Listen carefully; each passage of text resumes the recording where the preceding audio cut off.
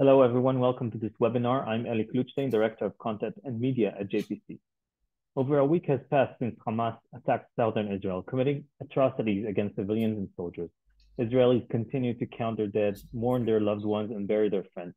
At the same time, a ground maneuver in Gaza has yet to begin, though Palestinians have been warned to evacuate, and the Air Force has conducted strikes all week. The question of another front opening with Hezbollah remains. To discuss these different issues, the Jerusalem Press Club speaks today with Dr. Colonel Reserve Eran Lerman, Vice President of the Jerusalem Institute for Strategy and Security and former Deputy Director for Foreign Policy and International Affairs at the National Security Council. Dr. Lerman, who served for over 20 years in the IDF military intelligence, also was Director of the Israel and Middle East Office of the American Jewish Committee, and today is a lecturer at the Shalem College. Thank you for joining us, Dr. Lerman. Thank you, Eli. Maybe I should point to the three major elements at play right now, and see and open this as much as possible for questions. The one thing is beyond the debate at this stage. Israel is determined to eradicate the capacity of Hamas to pose a threat from the Gaza Strip down the road. It's not going to be easy. It's a large organization with significant capabilities, many of them hidden underground. It's not going to be a simple or easy mission. Having said so, there is basically no option for any decision makers in uniform or at the highest levels of government not to go through with this necessary campaign, for the simple reason that otherwise it will not be possible to continue to live next door to this, for lack of a better word, Nazi model of politics in our immediate neighborhood. The horrors that we saw on what we should possibly call like 9/11, we should get used to calling it 10/7. The horrors that we saw basically evoked for the Israeli people at large, and for many others, including President Biden and everyone else who saw the evidence and the graphic evidence, which Israelis are not shown on their television channels because it's simply too dehumanizing and shocking. But what they were exposed to was enough to make them understand that side by side with the imagery that we've seen from Daesh, from ISIL, Islamic State butchers, for Jews, the obvious frame of reference for what we saw is the revival of Nazi practices. And as we know, both Daesh and before them, the Nazi regime had to be brought down entirely and eliminated effectively. And this is what is going to happen. But this is going to be a complicated and messy battle, fought largely over the area of Gaza City and all that is under it, serving Hamas purposes.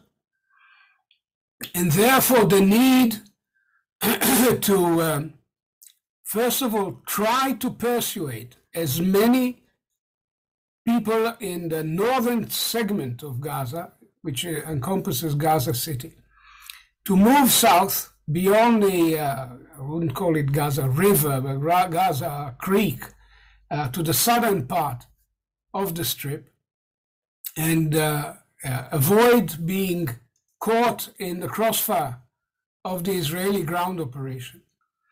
This is what the IDF is currently trying to do. Originally, it gave 24 hours. It was quickly realized that for a variety of reasons, this could and should be extended. I think there's an understanding internationally that this is inevitable. I've heard very carefully what Joseph Borrell said about this, as well as our American partners and strategic supporters. And basically, what they did not say, don't do it. What they were saying is give it just enough more time so it can be done properly. But there's, I think, an understanding that this can no longer be avoided given what has happened. So that's the first key element. The second element, which is beginning to emerge, is that there may be a clear distinction between what's going to happen north of the Gaza Creek and what's going to happen south of it. Today, the Israeli government, for example, resumed water supply to the southern part of the Gaza Strip in close coordination with the American administration. And here there are other players at work, including, of course, the Egyptians, who want to open a humanitarian corridor of supply to the population that will increasingly flow in that direction. They don't want them in Sinai, but they want to be able to have some channel of provisions through their border. They are also engaged with the Americans on the question of extricating from the Gaza Strip American and possibly other dual citizenship individuals. But for Israel, I assume, although none of this is made public in any manner, that any such attempt to establish a humanitarian set of responses in the south, while we are preparing for the fight in the north of the Gaza Strip, has to also include a component of regard for our abducted men, women, and children, the horror of children, sometimes babies, being held as hostages, and elderly persons, as well as our young women and men in uniform. The need for this to be addressed is very clear.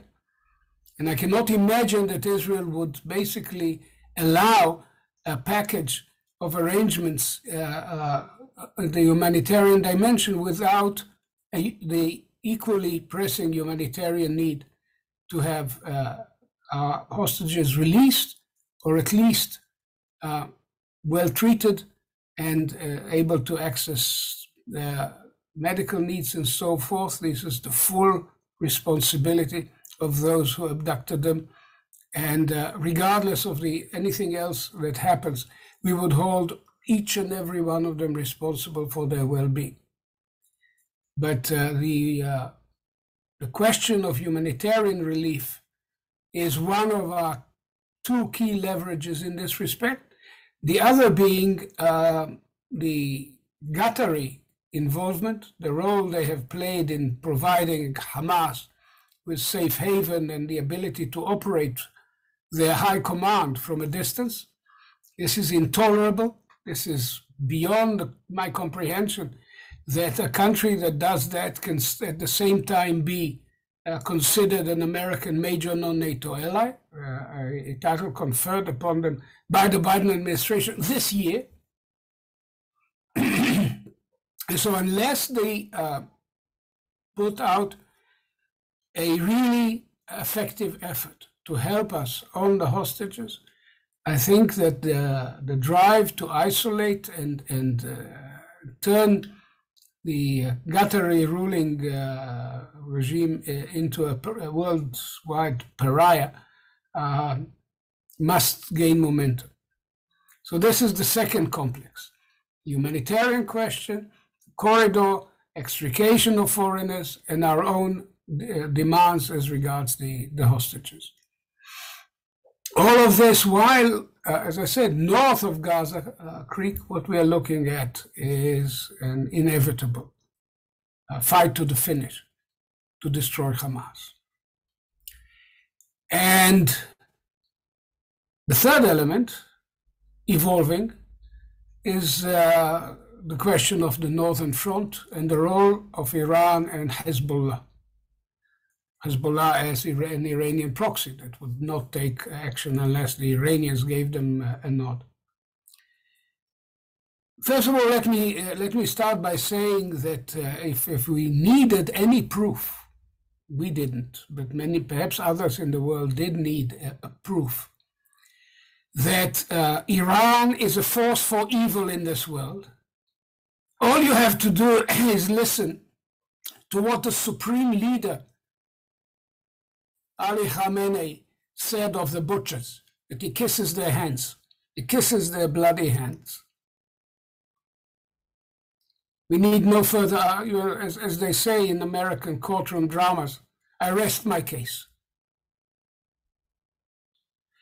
But will they get in? Some Israelis I know think that this will be an opportunity to destroy Hezbollah once and for all. And the argument can be made. It's a legitimate argument. At the same time, there's also a principle in military affairs of the concentration of forces and solving one issue at a time, if humanly possible. If you're faced with a war on two fronts, you have to fight it. But if you can avoid it, and here what kicks in is the concept of deterrence, if you can avoid it, it's preferable to leave that to the next stage of the regional upheaval that Hamas have already brought upon us. Now, there are three elements at play that could deter Hezbollah from getting in, could deter the Iranians from giving them the order to do so. One is that the IDF is in full readiness, full mobilization, 360,000 reservists, rate of showing up for duty well exceeding 100%. That's to say, beyond those who have been called, many others are pressing to be given an opportunity to fight, even if they've not been called. And with that complement, we can handle the South with much less than that and still reserve the capacity of our major forces in the North to act, if necessary. So Hezbollah must be fully aware that the IDF is in the North in full complement. The second element added in a very dramatic fashion is the American position, with the Gerald Ford carrier task force, strike force getting closer, and the Eisenhower strike force coming in. There is significant American firepower deployed. Interestingly, there's also an Air Force enhancement in the region. And those of us who understand a bit in such matters noted that it includes A-10, the Warthogs, the aircraft specially designed to give close air support to ground operations. That's an interesting idea. What are they going to be assigned to do in a full-scale crisis? But clearly all of this is meant to deter the Iranians. And we've heard President Biden speaking in no uncertain terms. Don't. And it so happens that I think that the United States of America doesn't throw around empty threats. So that's a second deterrent element. And the third is that Hezbollah, at the end of the day, was built to deter Israel from something very specific, from action against the Iranian nuclear project, which is nearing fruition. And to waste Hezbollah and leave Iran open without this deterrent element aimed at our head, only because Hamas got themselves into more trouble than they ever imagined, I think it's a safe assumption that the Iranians would rather avoid it if they can. And you hear their convoluted language, well, we understand, we have to do something. If a red line is crossed, but they don't define which one exactly, I'm not going to tell you that it's not going to happen. There's at least an even chance of 50% or upwards of that we would have a front in the north with all the consequences. But it's not a certain thing. And there is, as I said, there are three factors working against it. What Hezbollah has been doing so far is to avoid an all-out confrontation, which would have very far-reaching consequences, not only for them, but for Lebanon, for fragile, miserable Lebanon across the board. Dr. Lerman, this has been very clear. So let me just, one last sentence. But instead, they are choosing pinpricks here and there, and they've taken Israeli lives in the last 24 hours. Not an all-out confrontation, but something that puts the onus of making the decision on our side. And this is where we are in the north right now.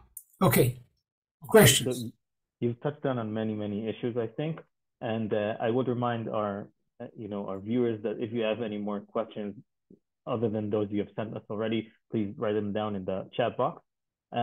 I think one question which bothers many is, do you think the decision makers in Israel have a real plan for Gaza, be it the north, be it the south, now and the day after the war, assuming that Israel actually manages to destroy Hamas or remove it from the Gaza Strip? What are we going to do with it on the day after? Well, I think a lot of thought is being given to this subject right now. For many years, it was moot because the IDF basically tried to avoid the conquest of Gaza, not because of fear of casualties, but precisely because they didn't have a good answer to this question. What are we going to do with it once we have it? But by now, there's no choice.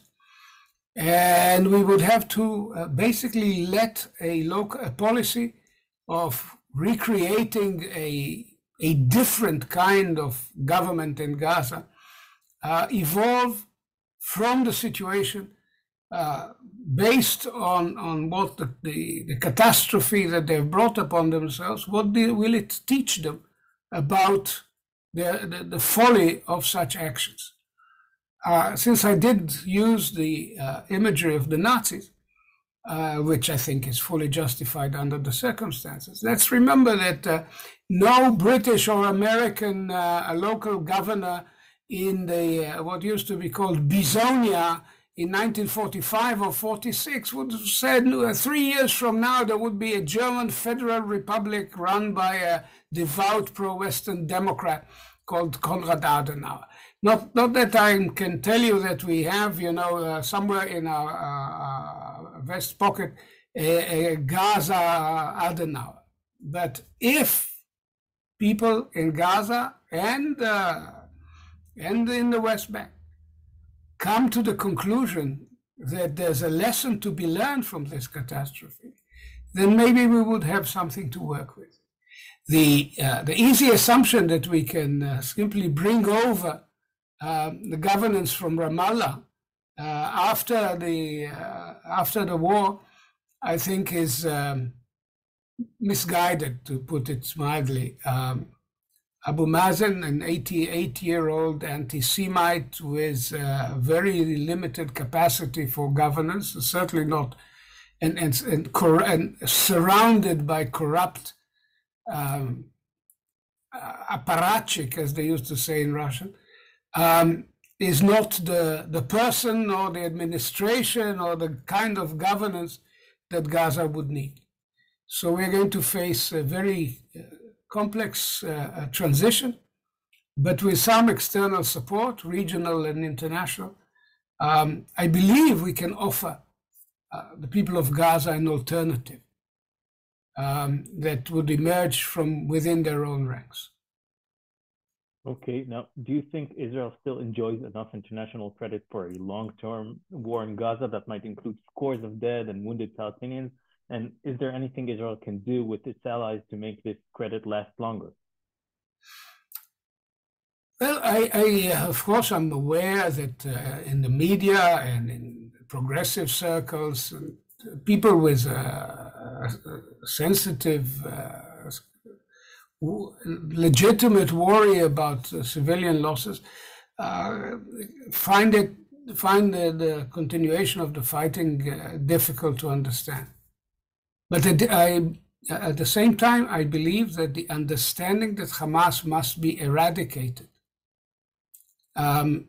has gained a very firm hold on the minds of very large segments of the public in the West, and certainly the leadership. And we saw the language coming not only from Biden, but also from Macron and Sunak and Scholz and Meloni in the common statement that they issued on the 9th of October. I think this understanding is very solid. Whether it will hold depends on the effectiveness, decisiveness, and ultimately the manner in which we conduct these operations. We've seen before the international community come behind us, for example, in Lebanon in 2006, when Hezbollah came in, and the support dissipated over time. But the provocation of Hezbollah in 2006 not only pales, is irrelevant. They killed soldiers and took their bodies.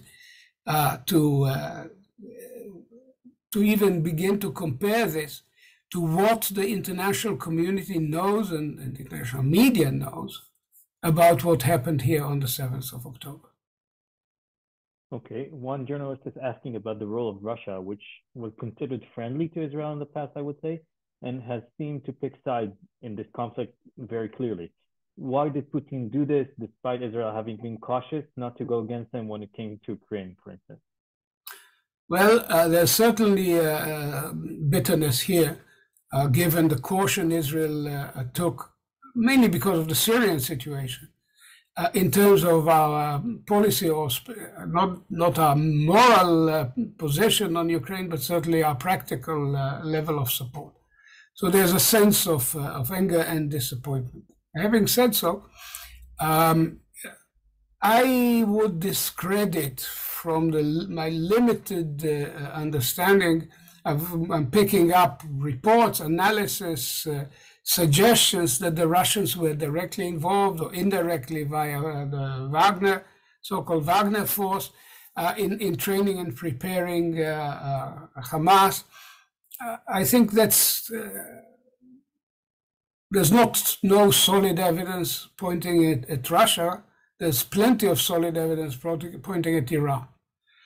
Having said so, there are 2 points to be made. One is that the Russians are now very much in bed with the Iranians, who have supplied them with the Shahed 136s and other items in the war in Ukraine. And so Russian-Iranian relations are much closer, which accounts for Putin's stance. Moreover, once the Americans took a very, very firm position under Biden's leadership on the first day of the war, the Russians are obviously tempted to line up with the other side. The instinct of, if the Americans think so, we must do or say the opposite, is very deeply ingrained in Moscow. Certainly since the war in Ukraine began and the West lined up behind Zelensky. So I should read all of this more as a reflection of broader issues for Putin rather than a specific support. He did express his shock at the manner in which Hamas carried out their attack. Okay, we have time for a last question, which one report asked about the Saudis, which have signaled through Mohammed bin Salman that they are not liking what they're seeing in Gaza today, in the past few days. Several publications even claim that the normalization process has been frozen. Is this something that can be repaired? After all, we do know that some claim that this whole attack was planned to block this normalization process. It was certainly one of the motivations writ large of Hamas and their Iranian allies. They are not working for the Iranians, but they do work with the Iranians. And they had the common purpose of destroying the prospect, not yet determined, but prospect of Israeli-Saudi normalization. I'm not surprised it's frozen. Arab leaders, no matter how authoritative or authoritarian, do have an ear to the ground, and public opinion in much of the Arab world is disgustingly sympathetic to what happened. But I would offer the suggestion that MBS does understand that what we are doing not only for our future, but for the future of the region. Because if Hamas seems to be the force that prevailed in this war, the consequences would be very severe for any force for moderation in the region. Okay, thank you very much, Dr. Eran Lerman. We could have continued talking for a long time, but I'm afraid our time is up. I'm ready. I stand ready to do this again when necessary. Okay, Dr. Eran Lerman, Vice President of the Jerusalem Institute for Strategy and Security and former Deputy Director for Foreign Policy and International Affairs at the National Security Council. Thank you again for coming today.